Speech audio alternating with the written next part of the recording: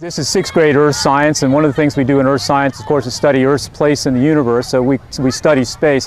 And I like to culminate that unit with the study of rockets. And NASA has put together a wonderful program which takes a couple of weeks to do.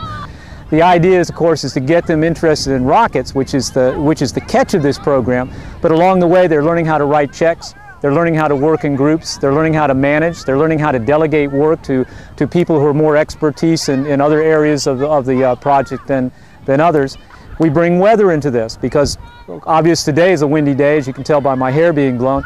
And they have to decide, do they want to angle their launch into the wind? To help them out, NASA has also put a great simulation, rocket simulator together, where they can go in and they can type in all the parameters of the rocket, the length of the rocket, the weight of the rocket, the width, even the thrust that they're going to have coming off of this. And the simulator will give them an idea of how high it will go, and so also how accurate it will be when it's coming in on its landing. First, you found a rocket simulator. They can build really close to this rocket. You just enter the measurements and like diameter, width, and you can do the materials, and then it just simulates a launch at. You can set the angle and set the wind speed. And have some fun time playing around with it.